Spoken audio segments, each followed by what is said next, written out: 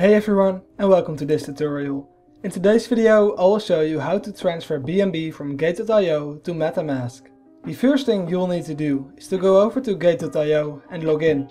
Once you're logged in, you need to go over to Wallet and then click on the withdrawal button. You'll then be sent over to a page looking similar to this one.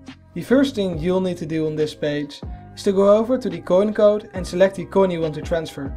In this case, we're going with BNB. Once you have selected the coin, you'll then need to select the chain you want to be using. Make sure to select the BSC chain, since MetaMasks only support the Binance Smart Chain. Once you have selected BNB and the BSC chain, you can then scroll down, and the next thing you need to do is to fill in your BNB deposit address. To find this address, go over to Extensions and click on your MetaMask plugin. I already am logged in, but if you're not, make sure to pause the video and log in. Once you're logged in, you need to go over to this bar right here and select the Smart Chain. I recommend to press on those three buttons right here and click on the Expand View button. By doing so, you will get MetaMask in full screen. What you will want to do now is to go over to your account name. So in my case, the account name is account 1. But no matter what name you have given to your account, just click on here to copy your deposit address. And once you have copied your deposit address, you can go back over to Gate.io and paste your address in. You'll then need to check this box saying no tag.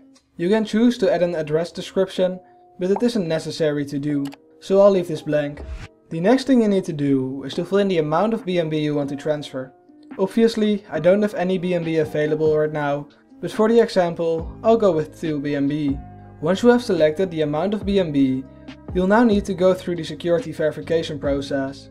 So the first thing you'll need to do is to fill in your fund password. If you have forgotten your fund password, you can watch this video I've made on how to reset your fund password. The next thing you need to do is to fill in your email code.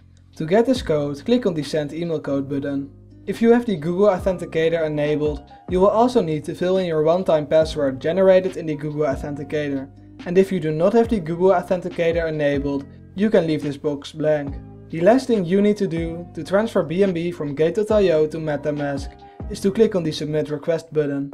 If you found this video helpful, let me know by leaving a like or subscribing to my channel for more tutorials about cryptocurrencies.